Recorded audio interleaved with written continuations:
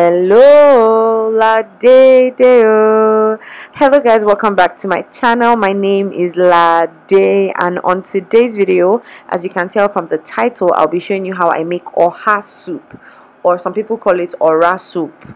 It's an Igbo Nigerian soup, and I'll be showing you just how easy it is to make. This Yoruba girl makes oha soup. I want to say a quick thank you to everybody who wished me happy birthday. Yesterday was my birthday, so thanks guys.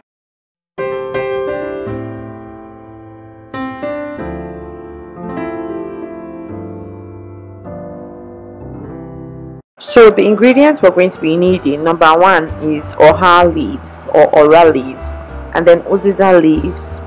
Okay, and then you're going to be needing some beef meat, pomo, smoked fish, and also some stock fish.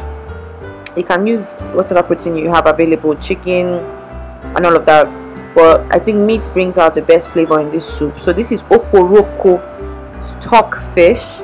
And then for seasoning, I'm going to be using some salt, some ogiri. Ogiri is that thing in the middle, it's really smelly.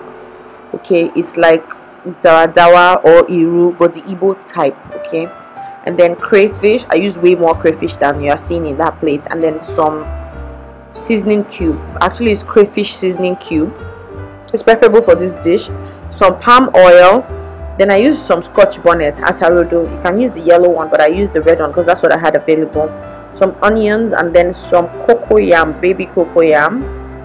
So to get started, we're going to just put the meat on fire in a pot, and then I put the salt and the crayfish seasoning. So the seasoning I'm putting is crayfish seasoning, and then I put some chopped onions in there. This is like one large onion, but if it's medium, two. And I just covered it to steam, and while the meat was steaming away, I just came to prep the oha leaves or ora leaves. And prepping is pretty easy. You just want to take out the stem and then the middle vein of the leaf so that it's not there, and it's a little chewy though if you leave it there. Not like there's anything bad, but the texture won't just be seamless. And for these leaves, we actually use our hands to chop them off because we want them rough, like so. You don't need them to be finely chopped like the uziza. So this is the meat so far, and next thing I'm going to be doing is adding the washed and cleaned stock fish, pomo, dried fish, smoked fish, and then some of the pepper, and also some water. And see, my pot is already full, so I made this mistake when I was making nsala. I'm not going to make it again. I just put in the ogiri. So what I did was to change the pot really, because this pot would have been too small. So what I added in now was the palm oil, and you just want to allow it to boil until the palm oil no longer shows in the soup. You're going to see that very soon. So I was just tasting now for seasoning. I'm going to cover it to boil. I was boiling the cocoyam on the side, and when they're really soft, take out the back and you put it in a blender. You can pound, but this is way easier than pounding. And then you just put enough water, and then you blend until it's nice and smooth and silky. Yeah, that's the word. And so now I've put it in a different pot. As you can see, it's a bigger pot because I wanted to have enough space. And see, you don't see the palm oil like you were seeing it before, because now it has cooked well. What I'm going to do now is add the cocoyam mixture, and see how velvety it looks. It's just beautiful, and this is really what makes oha and the leaves. Okay, and at this point I was already getting excited, so you just cover it up so that everything can dissolve nicely. It's still dissolving, as you can see.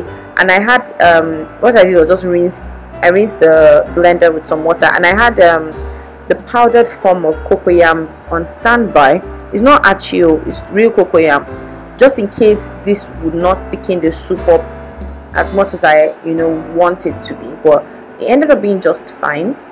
So stir carefully and just cover it up. You just need it to boil and just do its thing. So that's what it did. After a few minutes, then you just check on it, and by that time each thing I did was to add some crayfish or crawfish and just also give it a good stir. See, everything is looking good, everything is releasing its own juice and accepting the juice. There's harmony going on in that pot, you know what I mean? If you haven't tried oha, then see, you're not a real Nigerian until you try oha. I put in the uziza leaves first because they're a little more tough than the oha leaves, and I just wanted to kind of cook a little bit before I put in the actual oha leaves. Once I put in the oha leaves, there's no need for any more heat. So that's why I put the uziza first, you know. So I put the oha leaves next and I turn off the heat, just mix it a little bit, turn off the heat, and our soup is ready, guys. When it gets a little cool, it gets like the consistency is less runny than you are seeing on the screen, but this is one of my favorite soups ever. If you try it after watching this video, please let me know. Send me a message, send me an email, comment on the video if you try this soup. It is amazing. And I feel like I always say in my recipes, that if Nigerians could try each other's, I mean, there are like over 250 different tribes in Nigeria, and these tribes have, you know, specific cultures that are synonymous to them. If we could try each other's food just to start with, then there will be less enmity between all of us. Remember this oha delicacy being a staple in our household growing up. I lived in the north for some time, and we just ate food from the north, from the south, from the east, from the west, and there was no discrimination.